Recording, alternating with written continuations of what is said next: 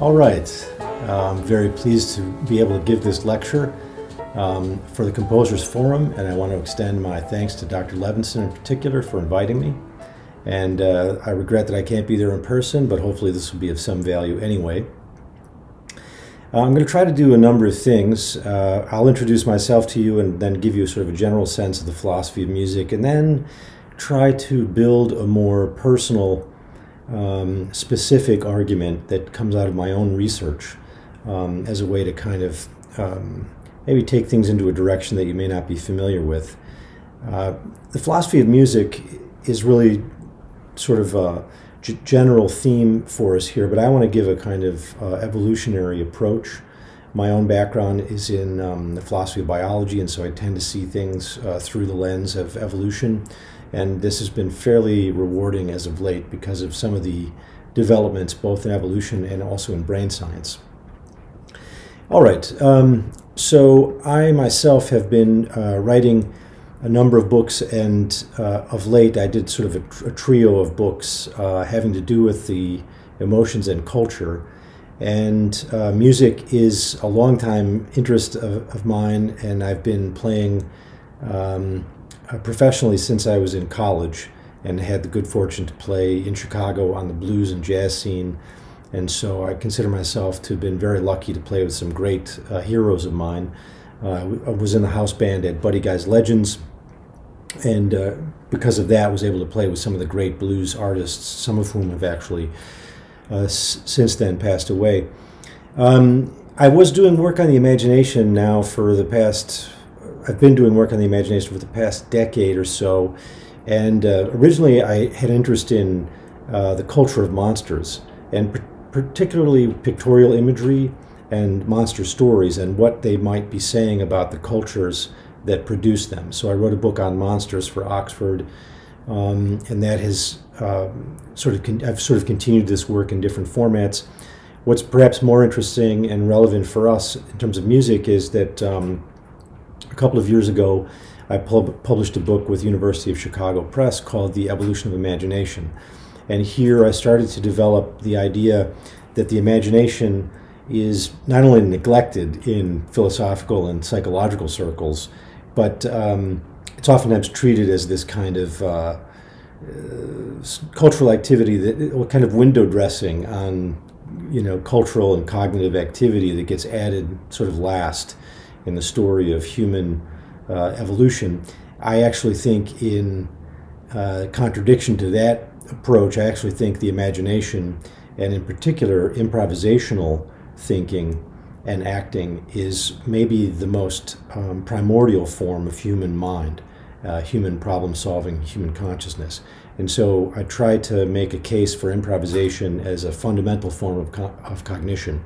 And that's going to come back in this talk when we start talking about music. Near the end, I sort of develop a theory about musical cognition.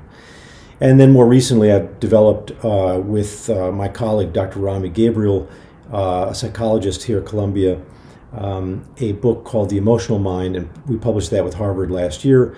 And that is, some of that work will also come to the fore in the second part of today's talk. It's basically a kind of novel approach to the emotions and human evolution. All right, so I want to show you kind of a humorous slide. This picture was shared with me recently by a friend. If you look at this image, of course, on the left-hand side, you can see the great Bo Diddley, one of the great creators of rock and roll, together with artists like Chuck Berry. And then you'll see him in the 1990s in this image on the right, and then this frightened fellow in the background is yours truly.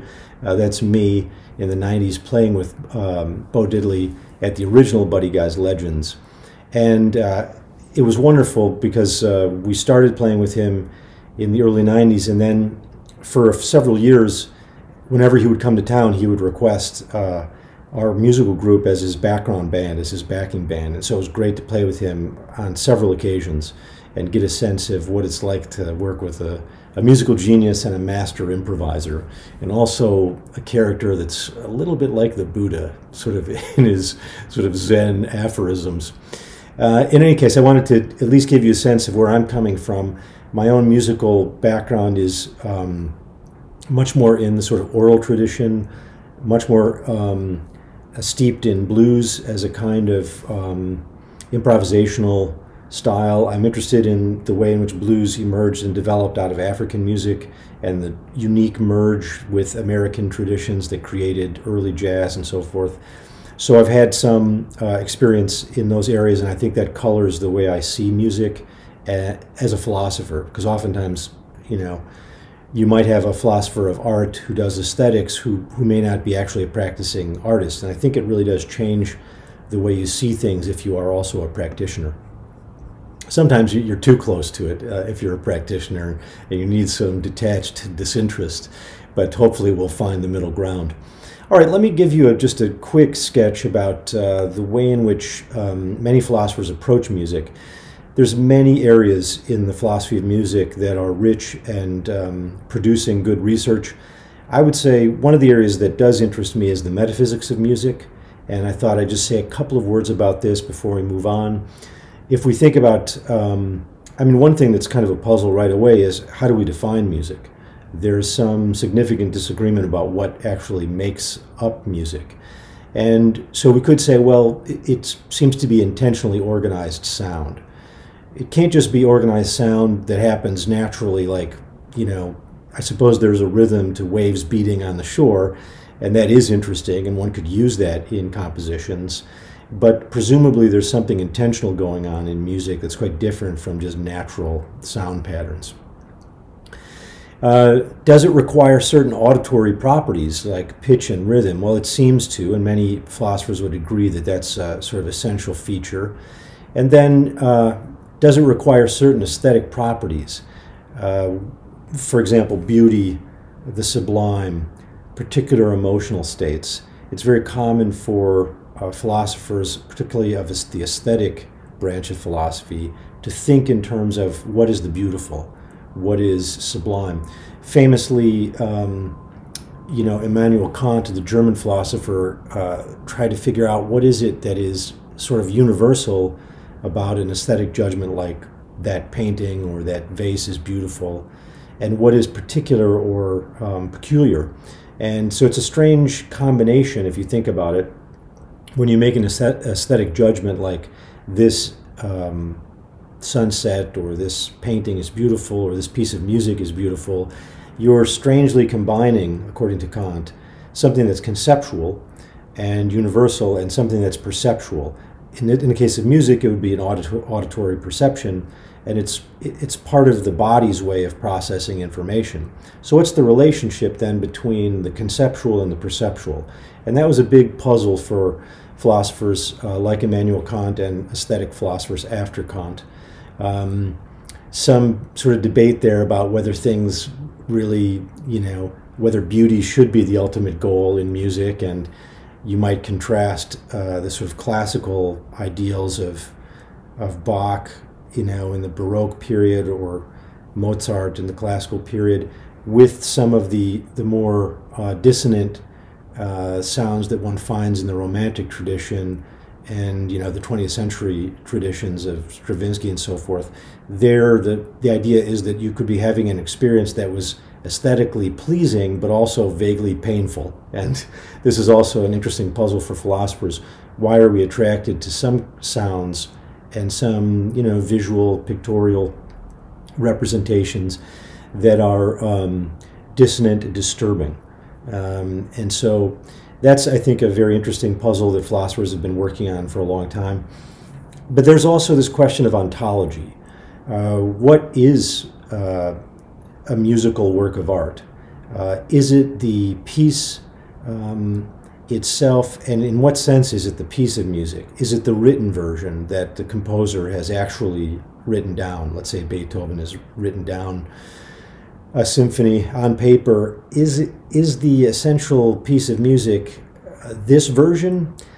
It would seem not, and yet it does seem, very much tied to the music form. I mean, there's a sort of interesting puzzle here, which is if you say, well, the music, the true composition, or the piece of music really is the performance, then there's this weird puzzle that every performance of Stravinsky's Rite of Spring no doubt has wrong notes in it.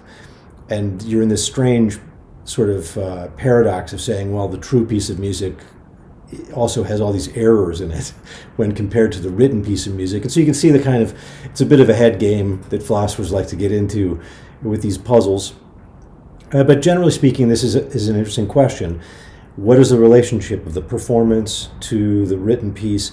Is there a kind of performance, a kind of, archetypical performance? And then what's the relationship of all the other deviations or permutation performances, subsequent performances and interpretations, and how do they relate to the real piece of music? And then there's other sort of interesting ontological or metaphysical questions, like what does the music refer to? If you have a painting, let's say it's a Picasso painting of, or Van Gogh's painting of shoes, let's say, or Picasso's painting of an African mask, you can say, well, the painting is in a sense a representation and therefore it refers to these shoes. And you can't quite say this in instrumental music. When you have song lyrics added to it, of course, the references are much more clear and obvious. So you could be telling a story and the characters of the story and the events could be the referent. But in instrumental music, it's unclear what the music is referring to. And that's a bit of an ontological puzzle, and philosophers have noticed it. Is music a thing? It would not seem to be a thing, like paintings or vases or other works of art that could be said to be an object, or decorative work for that matter. So is music then a process? And in some ways it does seem to be a process. Or is it an attribute of something else? Or is music, musical composition, a kind of mental entity? And this is an interesting issue because there's an old way of thinking about this that goes back to Plato, who said, well, in a sense, if you play, a major scale on a flute and you sing the major scale and then you play it on the guitar, you can break the flute. You could kill me, I suppose. You could end my life, the singer. You could destroy the guitar or let the guitar decay and fall apart. But in some sense, the scale hasn't changed. There's something about musical scales, the Greeks thought, particularly the idealists like Plato and Pythagoras, they thought, well, there's something strangely eternal about these music forms, and it's basically their mathematical quality. It's the fact that they're composed of certain intervals, and you could play that scale in ancient Greece, you could play it today, you could play it on Jupiter, it would still be the same, even though the material physical world is constantly changing and breaking down. Nonetheless, these mathematical properties of music seem to be, if not eternal, then very long-lasting. So this has led some people to think about music as in a Platonic fashion, that there's a kind of ideal or abstract idea, which is the music composition. Perhaps it existed in the composer's mind, perhaps through the medium of sound and performance, we are able to access that abstract idea via this medium. So these are the kinds of sort of ontological questions that some people would want to pose.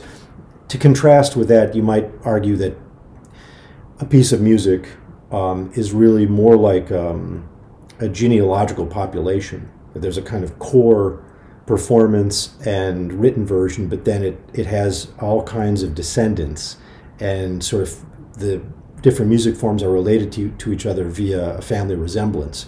This is, in a way, to sort of ascribe a kind of Wittgensteinian approach to music. Ludwig Wittgenstein being a 20th century philosopher who had a different way of thinking about abstract ideas or types or essences. All right, so that's just a way of getting you into the sort of thing that philosophers might be doing in terms of music and composition. It's not going to be the main interest of this talk, and in many ways my own work only touches on this tangentially. Instead, what I want to talk to you about are the cognitive roots of music. And I'm going to look at this phylogenetically and ontogenetically. So what is phylogeny and ontogeny, or at least maybe I'll remind you if you're familiar with this from biology. I want to talk a bit about the phylogeny of music, which is basically the species level evolutionary history of music. Why did music evolve in the first place? Why was it selected for, if it was selected for, such that it persists and is so ubiquitous throughout all human populations? And then also, I want to talk a little bit about the ontogeny of music, which is how does music develop in the individual in terms of our psychological and even our physical development? How is it that you, as an individual, became musical, became sensitive to music, understood music, and can, in fact, in some cases, make music or produce music? So these are parallel questions connected to each other, phylogeny and ontogeny. I wanted to sort of do both of those. Obviously, it's going to be sketchy. There's only so much I can do in this amount of time, but at least you'll see a way to maybe go forward if any of this interests you. All right, in terms of the evolution of music, I'm going to give us a quick tour of just from the archaeology up through thinking about music and natural selection and cultural selection. And then in terms of our individual development, I want to talk about how does music have meaning? What are the semantics of music? And that will be, I believe, a kind of developmental story about how we first interacted with our parents and our communities and developed a sense of conditioning, in a way, for sound. All right, let's start out with adaptation, exaptation, or byproduct. There's a big debate in terms of how music fits. Famously, if you look over here on the right, you'll see a famous evolutionary psychologist and linguist, Steven Pinker, suggested back in '97, he was sort of flummoxed by the question of whether music would be adaptive or valuable. Why would it be selected for? And he suggested that it may just be a happy accident or a byproduct. Kind of, he referred to it as auditory cheesecake. And more sort of, he thought, well, maybe it just comes with having more general cognitive adaptations like language. So if you have a really big brain that's very good at cognition and things like symbol manipulation in the form of language, then he suggested maybe music just comes along for the ride and it wasn't really selected for in terms of natural selection. Now, I have to say that is a minority position. Very few people take that view anymore, but it was provocative and it led to a lot of good thinking about music and the evolution of culture generally. So what are the ways in which things are retained in an organism, in a population, in a culture? So there are mechanisms of adaptive heredity. And sort of the big ones that everyone knows would be sort of natural selection. This was Darwin's mechanism of evolution. And sexual selection, and dual inheritance or gene-culture coevolution, and mimetics. So let me just sort of outline these very briefly. There's other ones too. You'll see on the list here, evo-devo, epigenesis, genetic drift, founder's effect. These are all ways in which populations end up having traits that proliferate. And I just want to take maybe the top four and mention them briefly with regard to art and music specifically. Obviously, natural selection works by you have chance variation and you have natural variation, mutations that exist just in the normal reproduction of genetic information in sexual organisms like human beings. So you can basically have, dominant and recessive traits meeting. And what happens is when some of these traits are beneficial for the population, that means that those individuals are able to live long enough to procreate and pass on those heritable traits to their offspring. So those traits then spread through the population. Fairly easy, straightforward natural selection. One question is why would something so seemingly useless as art in general, and maybe music in particular, why would natural selection be selecting for that or against that? And what I want to develop here in the course of this discussion is that there are, in fact, many ways in which it helps individuals and populations survive better. So we'll get to this as we go along. Another way of thinking about evolution is sexual selection.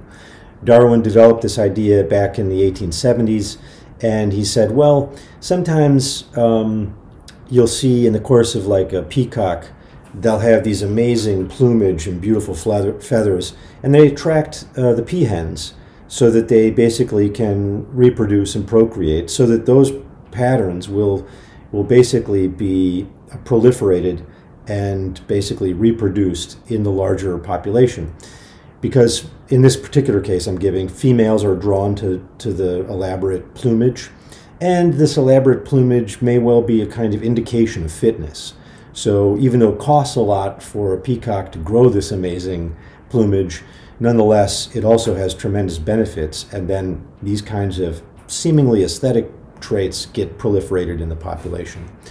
So the argument here is sexual selection may be why music was selected for. If someone can produce music, it makes you very attractive to the opposite sex, and therefore you might actually be able to procreate more readily and then pass on these traits to others. So I'll leave you to fill in all the sort of good examples of this that might be on your mind. All right. Something very important which emerged more recently is dual inheritance theory, which is that there's a wonderful connection between gene and culture coevolution. Sometimes what's being selected for is a kind of capacity. And like a famous example of this is that your ability to drink cow's milk is because you have lactase is something that your body produces, which allows you to break down lactose, which is within cow's milk. And lactase is something that all humans produce in an early age to help us with mother's milk. But if you have a culture that then domesticates cows and produces all this cow's milk, then suddenly you can keep drinking milk later and later in life. Most human beings without access to domesticated cows and cow's milk stop producing lactase after they wean off their mothers, and basically they become lactose intolerant. You can see this in different populations around the planet. People of East Asian origin, people of Chinese descent, like my son, for example, they sometimes have a hard time breaking down lactose and can be lactose intolerant.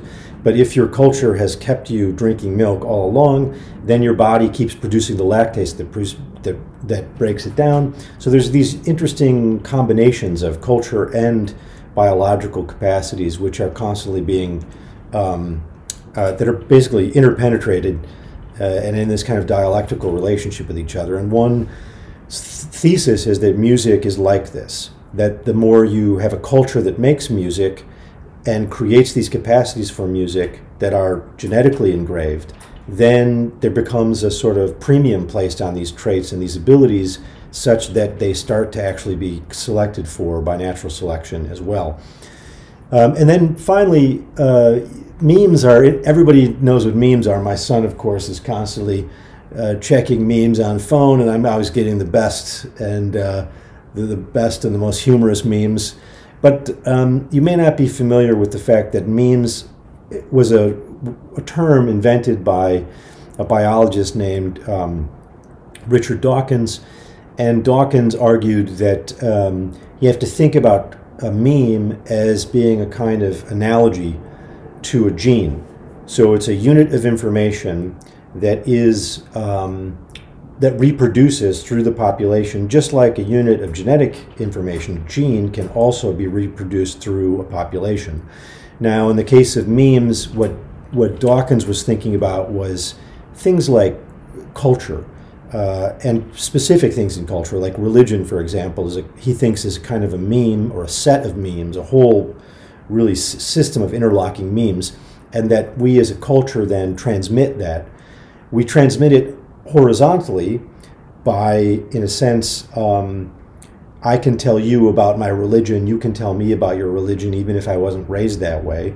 And so in a sense, memes, religious memes can travel horizontally across populations and individuals, but also vertically, because parents raise their children as Christians or as Muslims or as Jews, and then you can see that the transmission of these memes, a set of ideas, beliefs, and practices can be sort of promulgated via this method of memetics. So music clearly has memetic qualities.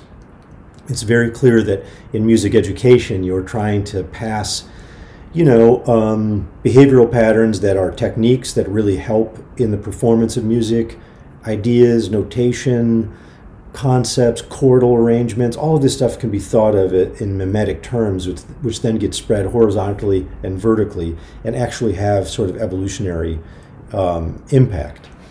All right, so let's look at a little bit more specifically what some views of the evolution of music were starting in the 19th century, but these are really still with us. Darwin famously said that he thought, this was in the Descent of, I think it was in the Descent of Man, which would be like 1872, possibly this was in the Expression of Emotions. He said, well, the original kind of music must have been something like bird songs, which were, he thought, ways in which you could attract mates. And he thought that human beings, well, mammals first, eventually, and then eventually primates, and then eventually Homo, the genus Homo, and then eventually Homo sapiens, would have developed similar ways of drawing mates. So these are kind of, you have to think about music, original music as a kind of romantic cooing, which brings your mate to you, and then you're basically able to have sex and procreate. So you can see, he thought it did have an adaptive value, and he thought that since it's clearly having this role in birds, then why not in human beings? And there's some reason to think there's something to this, because some of the other adaptive features of birdsong are clearly things that we also use songs and music for, namely not just drawing possible mates, but also marking territory and identifying yourself in a group of competitors for resources. Clearly we use music this way too. Tribes have used music as a way of identifying themselves and also saying, like, I'm here, or, there's an us and a them, and these songs, then you're one of us, and if you don't, then you're one of them. So there's a sense in which sort of tribal us-them relations between competing populations, music and song has played some role in that regard. Now, Herbert Spencer, who you may know, sort of actually invented the word survival of the fittest, so he's a contemporary of Darwin's. In many ways, he agreed with Darwin, but he thought Darwin was wrong about music, and he developed a slightly different theory, which I'm calling here the blurt theory. This is just my own word for it. I don't have a better one, but it seems to catch it. And he thought, well, music originates in the spontaneous overflow of energy that we feel under certain peak psychological experiences. So he thought when you get really angry, you make a certain kind of guttural noise or yell or scream. It just comes out of you as a kind of byproduct. And he thought then that would create a certain kind of music that would be involve aggression.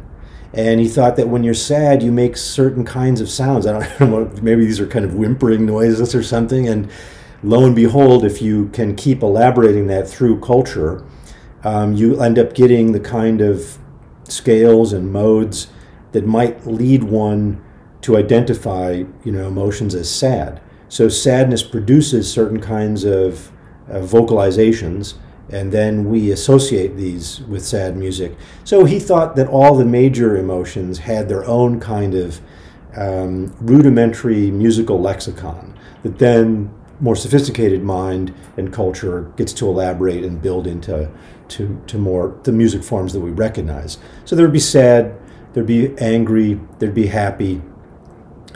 So he says basically music is the language of the emotions. Now, that's pretty old stuff. That goes back to the late 1800s. I believe Spencer was writing this in the 1880s. But more recent developments in brain science and affective neuroscience suggest that, in a way, Spencer was really onto something back then. Let me give a very brief sketch and just at least remind us of why archaeology is important here. So we get these glimpses into prehistory. We have some basic kind of bone flutes.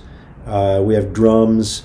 It's hard to know what these things mean because they're so old and we don't have any way to corroborate our thesis based on them. In southern Germany at Hohlfels Cave, flute fragments were discovered that date back 42,000 to 43,000 years ago.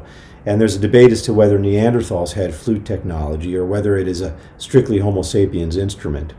But just to show you how sort of complex that is, even though that case is fairly established, there is a cave in Slovenia containing a flute made from a cave bear femur, dubbed the Divja Baba flute. It was thought to be played by Neanderthals who lived in that region. But then in 2015, some archaeologists argued that the diatonic scale, the holes that were sort of made throughout this bone, were in fact merely accidents of hyenas chewing on the bones, punching these serial hole patterns that we misinterpreted.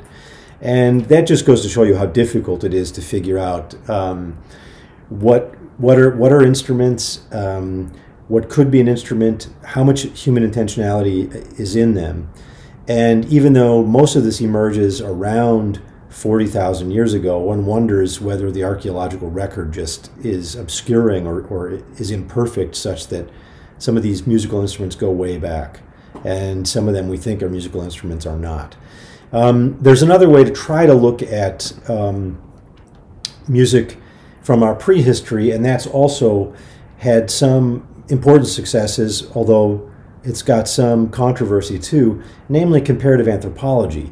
If you look at the way in which indigenous peoples are using music all around the world in sort of undeveloped or less developed regions of the world, the argument is, well, this at least might be how music was used in our prehistory, which we can't directly observe. So the subsistence lifestyles of modern indigenous peoples replicate hunter-gatherer conditions of the Upper Paleolithic period and early agricultural conditions of the Holocene. But there's no guarantee that current practices recapitulate ancient ones. So you might see African tribes, for example, using drums and songs in a certain way. It's not clear that that's how it would have been done in our prehistory. But it certainly does lead us to think that there are a range of possibilities. And if only that, I think it's good work. And there has been some impressive work in this area too. All right, so now let's look at some of the adaptive social functions of music. There seem to be some universal trends as we look across the globe, both historically and comparatively, at music production and appreciation. And you'll see a series of images here and ideas. The first image you'll see here on the left is the African griot tradition from West Africa. These are storytellers that basically encapsulate songs and the history of the tribe. And so the griot will be not just an entertainer and a storyteller with music, but also a kind of historical memory. And the people or the local population will understand itself through this music and this kind of storytelling. Most populations have used music in this way as a record, as a history. This tradition was, of course, imported into the Americas in the slave trade, because many of these artists were brought to the Americas, obviously against their will, and were transplanted here. But then, if you know the history of African American music, you'll see that the griot ended up having a huge influence on a kind of call and response culture, the kind of rich storytelling culture, the mix of even of religious traditions, and eventually many people can hear this music, this style, this storytelling in in field hollers, then eventually in things like early blues music, and then eventually up into early jazz. Certain kind of patterns and rhythmic repetitions and emotional styles and even pentatonic scale and this kind of stuff. Then you'll see here this kind of humorous image is a giant phallus in a it's actually the fairly contemporary Japanese fertility ceremony that goes back, centuries in terms of history, and it's very common for music to be a part of fertility festivals. So people are looking not only to have a good harvest, but also to repopulate their own population, so a good harvest of human beings as well. And very oftentimes music is connected to courtship, to marriage, to procreation in human populations too. It's a very big part of fertility festivals. And also music has had a big role to play in terms of war and solidarity. And music in these cases, it's not like just decoration on what otherwise would be war or fertility. Music is an essential feature of these activities. One of the things that can inspire and basically coalesce a group into aggressive acts against a competitor group are in fact fight songs, war songs. And you'll see this oftentimes happening as a way to prepare for warfare. The musicians and the songsters will come in and basically build up a kind of fury, and you'll sort of demonize the other in songs. And then also when war is winding down, you'll find that music and songs help to repair and to pacify the groups as well. So these are pretty dramatic social functions that music seems to play a very significant role in. Now, what are the selectable uses and benefits of music? There seems to be ways in which music helps the individual and the group. Let's look at some of the, the more sort of personal and psychological aspects. Clearly, music has a role to play in psychological catharsis. Ever since Aristotle up through Freud and up to contemporary psychology, we know that the emotional palette can be very helpful and adaptive, but it can also be sort of override us. And we might have emotions that we need to sort of clear out of the system or to get away from. And oftentimes music helps us to sort of download or offload troubling emotions and to take on board positive affects or positive emotions. This seems to be a large part of emotional management, and clearly we oftentimes use music as a form of emotional management. Music is clearly a form of communication. It's the obvious one, I guess, is a form of recreation. It's a form of social bonding, as we were saying before. Knowing these songs and these music forms brings us together as a group and creates social solidarity. It's also a form of spiritual cultivation and communion. And I'll talk a little bit more about this later, but it's pretty clear that music can bring you to places, psychological states that are very different. They're ecstatic states, might be the technical terminology here. You're not in your own little ego relationship with the world. You're sort of, the ego consciousness is sort of blown away in the musical experience, and you're having something more like a transcendent experience. And it's pretty clear that music is extremely good at bringing about these kinds of valuable spiritual emotions. All right, now let's talk a little bit about the cognitive structures in music. So we've laid out a little bit about why music could have been selected for and why it would be adaptive. Let's talk a little bit about the kind of cognitive elements or structures that have to be there for us to be able to produce music, create music, or to understand music. There are these musical forms. So if you look on the left-hand side, I just sort of chose these randomly just to give you a sense what you're all familiar with here. Since it's a composer's forum, you're going to know that there's all these great musical structures that can be repeated, taught, replicated. Some very sort of common ones are call and response, both in terms of song, vocal song, but also in terms of music. The sonata form, where you have exposition, development, then recapitulation. You think about the rondo form, which would be a statement of a theme A, then a novel theme B, then a return to A, then another novel theme C. So you get an AB, AC, AD format. If you think about the American song form, you get, AABA, verse, verse, chorus, verse. 12-bar blues has a very specific form before it turns around and goes into this repetition. Now, one of the things I've been interested in is trying to think about this like a cognitive scientist. What are the cognitive structures that have to be in place in order for us to be able to do these kind of song forms that we're familiar with?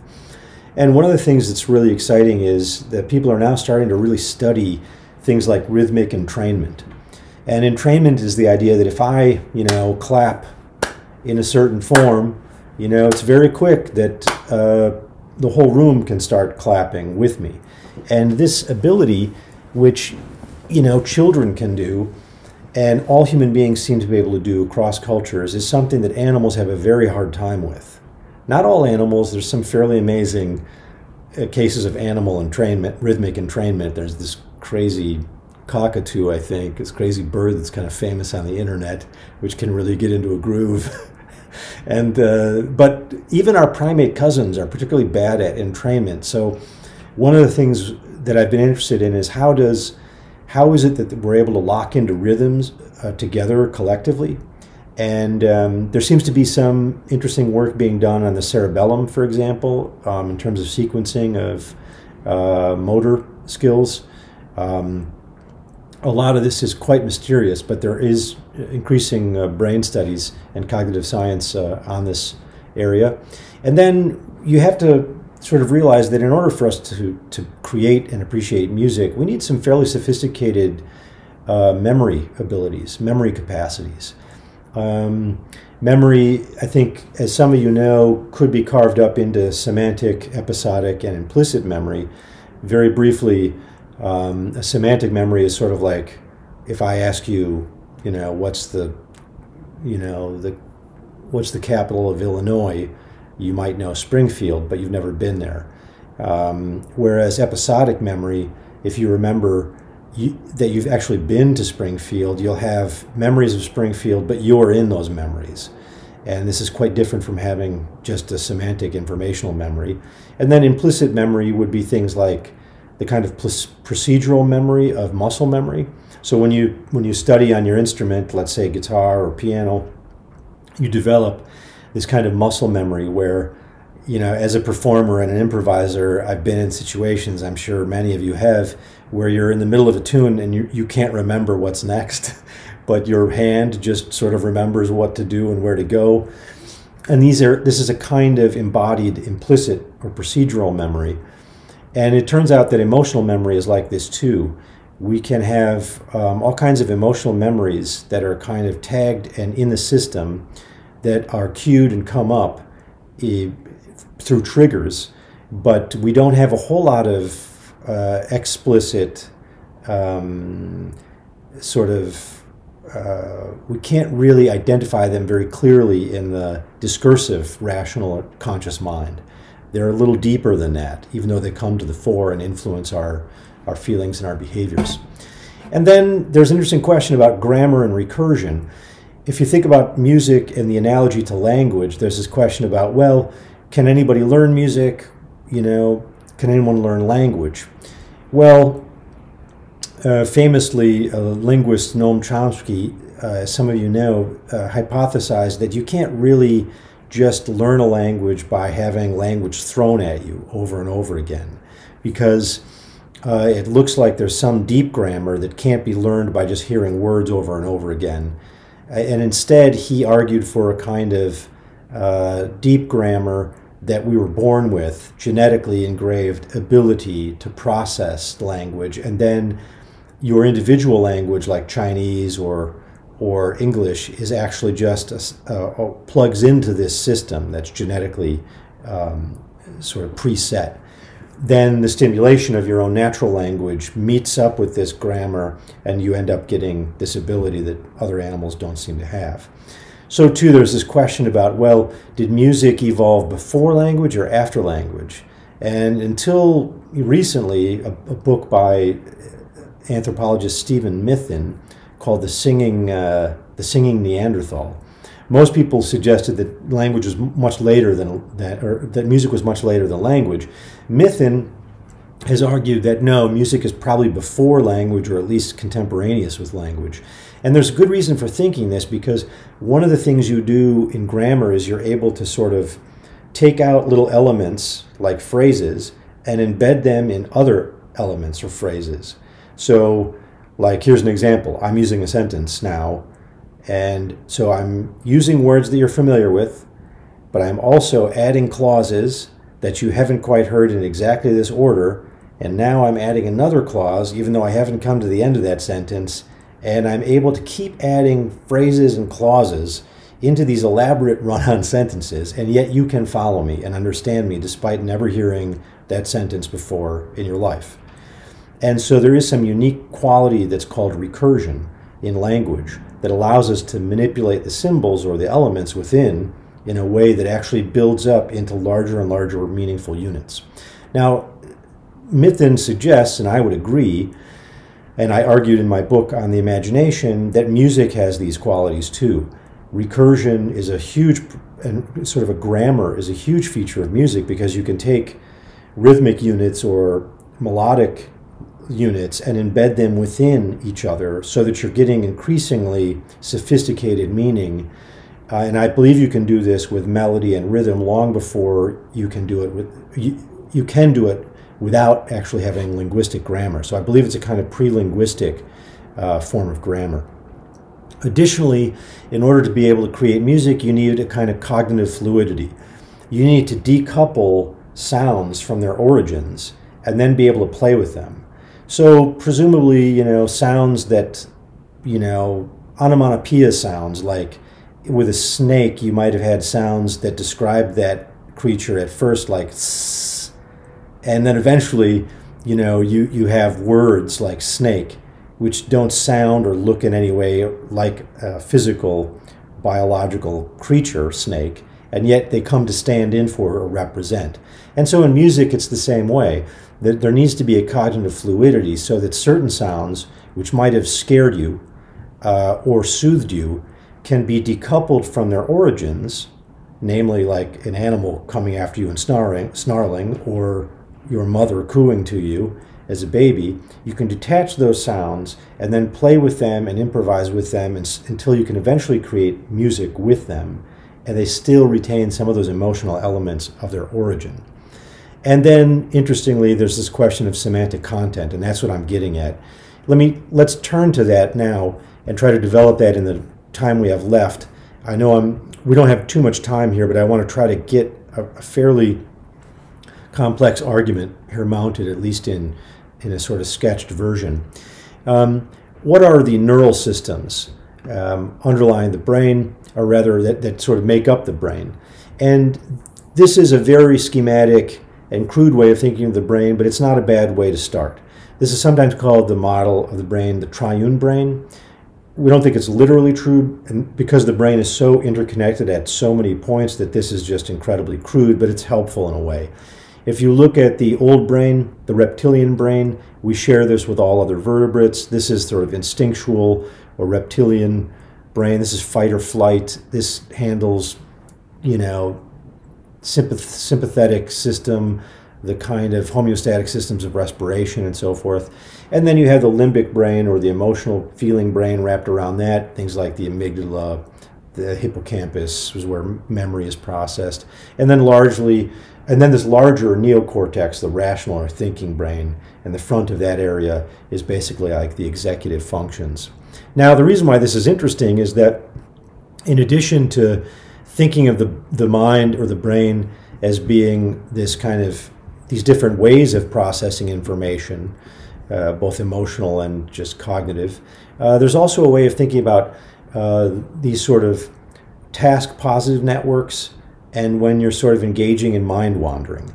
So there are these brain systems called the default mode network, or the DMN, and this is basically a kind of mind wandering. When you're letting your mind free associate, and you're just sort of maybe you're having this experience. If my lecture's boring, you're looking out the window, you're thinking about yourself, in your future, you're just sort of randomly imagining things. You're not really engaged in a task. That is a kind of default mode which your mind reverts to whenever you go off of specific kind of problem solving. It basically toggles back and forth with this attentional network, or sometimes called the task positive network, or the TPN. And this is when you have engaged attention. You're trying to solve a puzzle. It could be a math problem. It could be trying to figure out something on your phone. It could be, working on an engine, or just trying to get from here to there and navigate a map. It turns out that these have very clear brain signatures. And when you're in one mode, it lights up one part of the brain, and when you're in another mode, it lights up another part of the brain. And neuroscientists using fMRI technology can track what is your brain doing when you're listening to music, when you're creating music. And the results are pretty interesting. Some interesting features. One is pretty clear that many aesthetic experiences involve, and particularly creative experiences, involve the turning off of what's called the dorsolateral prefrontal cortex. And this is a little part of the brain on both sides, sort of over, your temple area. And this part is very involved in executive function and sequential thinking, and sort of, one finds it associated with sort of logical sequential problem solving. But it turns out that when you're being really creative, particularly improvisers, this part of the brain shuts off. And the more you can shut this off, the more you get a kind of free play of imagination underneath it in the orbital frontal prefrontal cortex. And this seems to be very effective and dominant during free play improvisation, like jazz players or freestyle rappers. And so there's been some fairly interesting work done on this. A guy named Charles Lim did some brain mapping, and what you're seeing here is a wonderful image in which the dorsolateral prefrontal cortex is sort of gone off during an improvisation, because he basically devised one of these fMRI chambers where the musician could lay in it, have their head examined, mapped, while they were playing keyboard. And so they were asked to play things that were written, they were asked to play things that were remembered, that were written, and they were also asked to improvise. And you got various different subjects involved in this, and he mapped it out quite nicely. And it turns out that when you're doing written music or following written text, then the dorsolateral prefrontal cortex is more on and processing. Whereas when you shift to these more improvisational styles, then this part of the brain goes quiet. And artists have sort of known this for a while intuitively, but perhaps it's just exciting now to see that there's this brain science corroboration. All right, what's happening then? I think that the semantics of music is very much tied to emotional meaning and our emotional experiences. What are the emotions? That's something we're going to have to sort out, and there's a lot of debate about that, which I don't have time to get into. One of the questions I want to ask, though, is something I think a lot of people think about, I think particularly composers. Why do we like sad songs? Why do we become aggressive when listening to certain Eminem or Black Sabbath records? Why do we feel amorous when certain Marvin Gaye or Beyonce songs come on? Are there chords, melodies, and beats that similarly trigger universal human emotional systems? And my research suggests to me that there are. I'm sort of following my teacher here, the founder of emotional neuroscience, Dr. Jaak Panksepp. I believe there are universal emotional systems that we share with all other human beings. And music is very good at tapping into those emotional systems. What's the evidence for this? There's some wonderful studies. In 2015, a study exposed 40 Canadians and 40 Congolese pygmies to musical pieces, approximately equal number of Western and pygmy songs.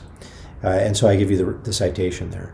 The participants were continuously measured for emotional responses, including subjective feeling reports, facial expressions, and physiological arousal. The physiological responses to music were measured by using a respiration belt, a blood volume pulse monitor, an electrodermal monitor, facial muscle detectors. So briefly, let me just summarize this. What they found was that when you played sort of, a similar kind of angry piece of music, the physiological arousal states looked exactly the same or very similar in these two different ethnocultural groups. What's interesting is when they described what they were feeling, there was variation and deviation there, which is also kind of exciting and interesting, because maybe it's the arousal states that are physiological that are common, but the interpretation of those arousal states are very culturally specific. That's kind of exciting. An even more sort of strong argument for universal emotions is another study from 2009. And this showed that native African Mafa people listened to Western music for the first time, and they successfully identified 3 basic emotions in respective songs. So they were able to agree what they thought was a happy song, a sad song, and a fearful song. Investigators interpreted this to mean that expression of basic emotions in Western music can be recognized universally. And the argument for that is, well, we share the same emotional systems, so if music has figured out a way to trigger those systems, then music will travel well. Music will travel across borders and people and touch them in very similar sorts of emotional ways. The argument for this has to do with the affective layers. So I think that there's a kind of primary process set of emotions. These would be things like fear, anger, care or love, lust, what we would call love, but obviously in the animals we would call this lust. And these systems then are actually in human beings able to be conditioned at what's called a secondary process level. So here's an example. At the primary level, the fear system looks the same in my brain as it does in a rodent brain. It's the same neurochemistry, it's the same areas of the brain, it's the same processing, and it's the same behavioral responses. But rats are afraid of the light, and so they'll run away from it because that was part of their sort of conditioning, whereas human beings are afraid of the dark. So same fear system, but also it's malleable enough to take in conditioning during the early life of the animal, during that sort of development of you individually in a culture. And then there's a third level, which is the tertiary process cognition, and here's where we can, using high-level cognition, take emotions like fear, and we can use imagination and concepts to elaborate them into high-level art. So this is where, for example, if we can continue this analogy of fear, this is where you can get a whole aesthetic tradition of horror. This is where you get Stephen King and vampires and zombies. It's still arousing that same animal fear system of escape and you want to run away or fight, but basically you've got a very high level of aesthetic literature now involved, and film and so forth. And my argument is that music is the same. Music takes emotional processing that is at this elemental level, and then it finds a way to reactivate it in very sophisticated formats and organizations and compositions, such that it still has a power over the listener that is connected to these emotional roots. Even though, of course, you can do very high-level conceptual stuff like John Cage, sitting at the piano and so forth with no sound. Nonetheless, the vast majority of music is sort of, I believe, has this sort of emotional semantics to it. All right. Now, music, meaning how does music have emotional semantic content? We now understand that this sort of phenomenon of mirror neurons, and we sort of learned this a couple of decades is when this was discovered, but it's had a lot of corroboration and it's got a robust sort of strengthening since then. We found that in certain primates that when they were holding, so let's say a banana, a certain part of their brain was lit up. But interestingly, the same part of their brain we discovered would light up when it observed us holding the banana. So the experimenter, when he or she held the banana, the same part of the monkey brain lit up. And it suggested this idea that the mind is mirroring other minds and other behaviors out there in the world. So you have a kind of mirroring or simulation system. And now there's a lot of evidence that, for example, in the case of empathy, this is what seems to be what's happening. So when you poke me in the finger with a pin, I'm going to have a sort of response. And it's going to be sort of in two different parts of the brain, roughly speaking. One is going to be that I'm having a very unique sort of visceral feeling of pain and retreat, and the other is more sort of frontal area. Now what we found is that my brain lights up this when you poke me with a pin, but also if I'm even vaguely empathic, my brain also lights up in the pain areas when I see you getting poked with a pin. So I literally am sort of, my brain is tasting a little bit of your pain. And the reason why this is suggestive is that it also applies to emotional development. This is the ontogeny that I was talking about earlier. As babies, we're constantly being stimulated by our mothers, our fathers, our caregivers, and we're having what are sometimes called matching vertical associations.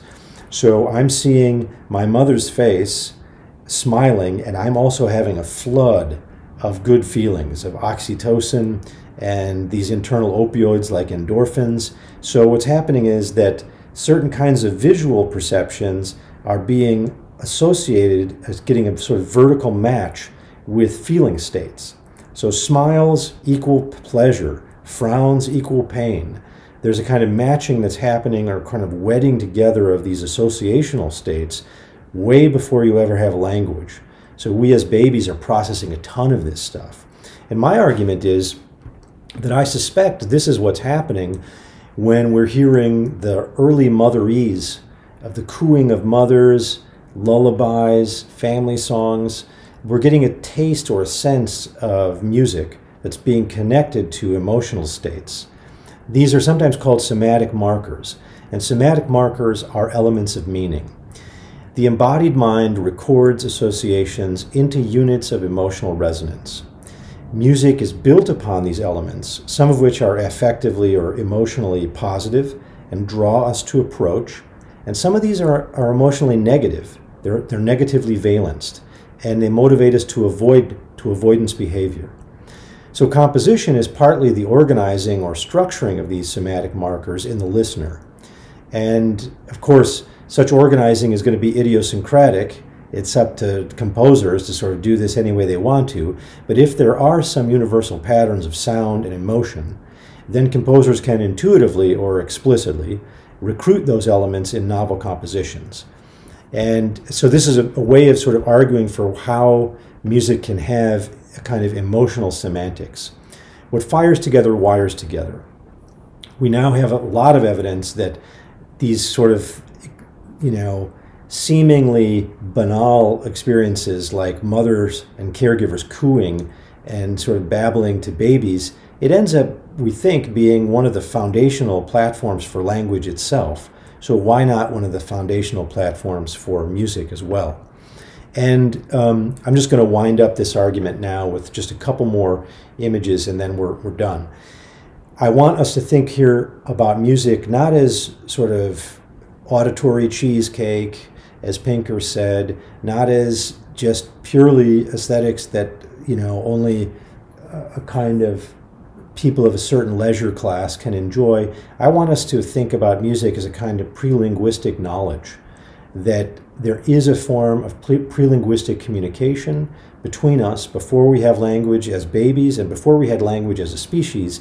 And I believe that melody and rhythm is very much tied to this simulation system that we have. So here you see some kind of fun images.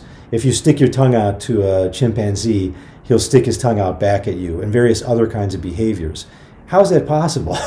Why is that possible? And the explanation is that there is this kind of mirror neuron simulation system that allowed us to engage in the kind of social learning that was very good for primates in general and human Homo sapiens in particular. So if you've ever seen the haka dance that New Zealanders will do, they'll do this kind of dance where they stick their tongues out and they look kind of crazy and angry, and they'll shout this and sort of chant this musical chant.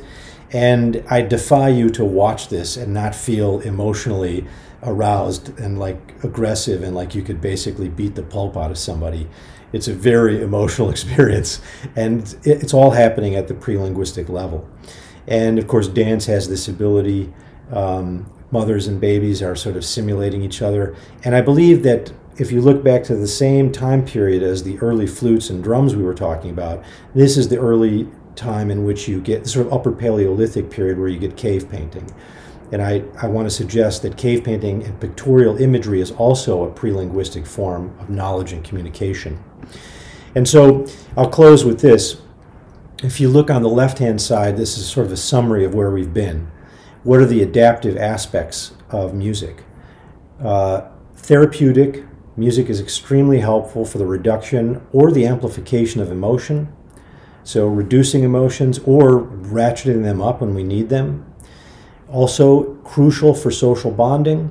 I'm also suggesting here that attentional, perceptual, memory amplification So music training is a kind of cognitive training. Now, I didn't say too much about this, but just think about it. There's a lot of evidence that musical training is actually very good for attention as it crosses out of the musical domain and into other areas like math. People can even hear, they've done these crazy tests where people with music training can actually hear a crying baby if you bury that sound in a bunch of noise. They can hear it better than non-musicians. So there's a sense in which musical training might actually just also really amplify cognition across the board into many other domains.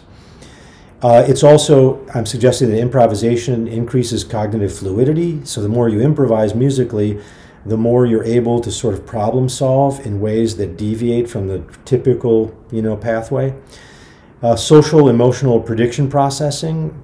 I think the more you understand music and the more you perform music, the more you might actually be good at social emotional processing about yourself and in terms of self-knowledge, but you might also understand the emotions of others better. And this one is a little more speculative, and here I'm going sort of beyond the data that we have now, but I do think it's going to turn out to be the case. And then lastly, on the right-hand side, none of this that I've been suggesting is designed to be reductionistic. I'm trying to give a picture of what we know from biology and evolution and brain science about music, but of course, aesthetics is a domain that sort of exists, in relation to these kinds of cognitive science approaches. And I don't mean to diminish aesthetics in any way. Studying what is beautiful and what is not and why, totally legit, and I believe it dovetails nicely with what I've been suggesting here. But I'll close with a wonderful statement about the value of music by the great Bill Evans, and some of you will know this quote, but to me it really says it all. Bill Evans says, "Music should enrich the soul. It should teach spirituality by showing a person a portion of himself that he would not discover otherwise.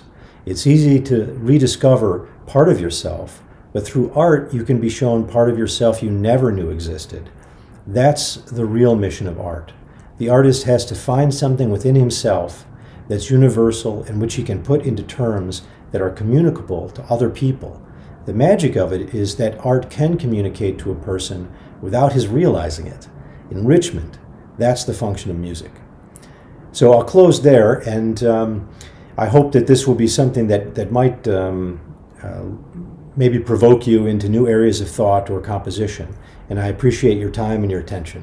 All right, take care.